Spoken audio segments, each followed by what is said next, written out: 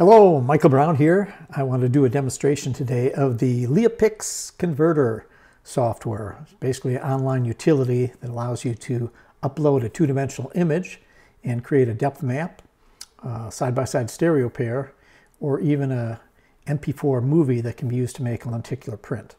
So to begin with, let's upload an image to the LeiaPix converter. I hit the upload button. And I'm going to grab my test file here called Chipmunk, which is a little illustration of a chipmunk standing on a rock in front of some mountains with a moon in the background and some flowers in the foreground. Here it is.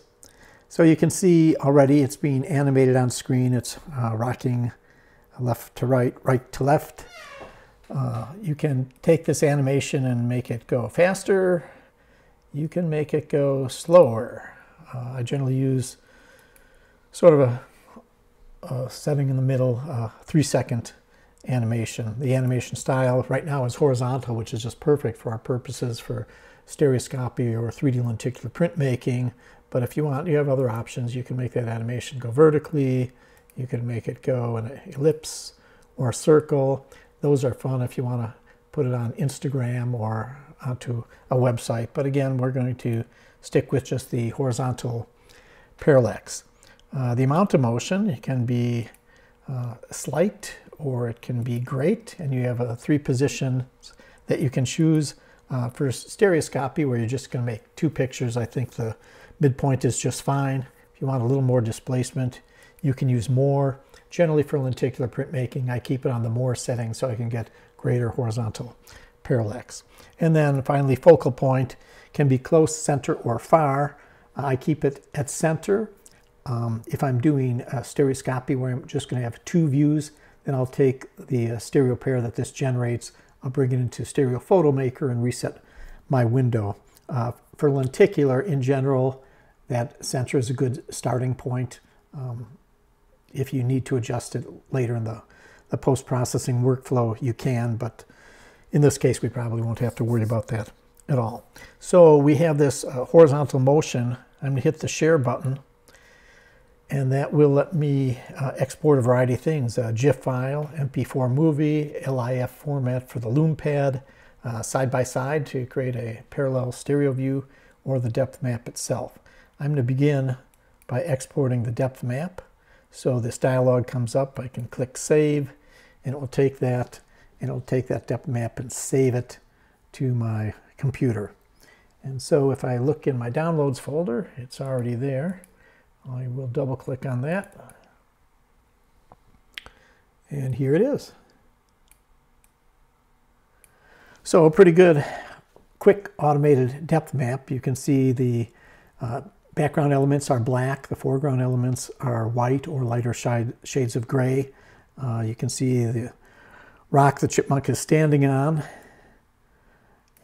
comes forward of the chipmunk itself, and then the background rolls off with the mountains, the moon in the distance. Now in this case, it actually made the moon slightly forward of the background.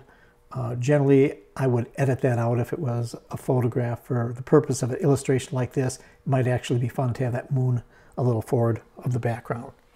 So that is the depth map. The stereo pair, we click this Save Side by Side.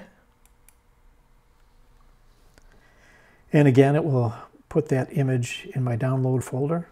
It's there. It's labeled chipmunk _ 2x1. So let's open that up. Now again, it's a parallel format. This is a little too large for me to free view, but I can come here and just minimize it. And now it's reduced it to probably, the width of a stereo card. And right now I'm just previewing it like, oh, that's great. I can see the chipmunk with his hat on the rock, flowers in the foreground, the flowers in the field. There's some relief or depth there. So it's actually a pretty nice little stereo pair for a quick automated system. Now let's export the MP4 movie. Do that. And again, that will save that to my downloads folder. Progress on screen says it's done. So I'm going to take that movie and we'll just open that real quick in QuickTime and take a look at it. So very similar to what we saw on the LeiaPix site. I'm going to close that, go over here to Adobe Photoshop, and now we're going to import that movie using the Import Video Frames to Layer command. So it asked me to select a movie, which I will. And this dialog box on screen will let me take a subset of that movie. I'm going to trim it so we only have direction, or I should say movement, parallax movement in one direction. So let's take the slider here. The chipmunk's moving right to left. Now he's beginning to move left to right, so I'm going to put that trim point here. I'm going to go over and move that trim point here, and I'll just check it over. So he doesn't have too much motion yet.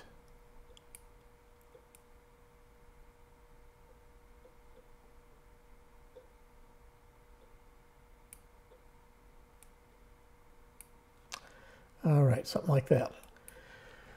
I'll hit OK, and that will import those frames. If I look at the layer box here, I actually have 31 frames. So we will take those and export them. File, Export, Layers to Files. I'm going to browse on my desktop. I'm going to create a new folder called Chipmunk Frames to Interlace. There we go.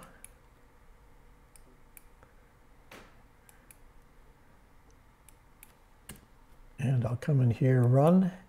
I have that dialog box set up to save JPEGs with a compression level of 10 on a scale of 12, so it won't be, you know, the best they can be, but for all practical purposes, they'll be excellent even at that 10 setting, and they don't take up a lot of space. Oh, it's already done.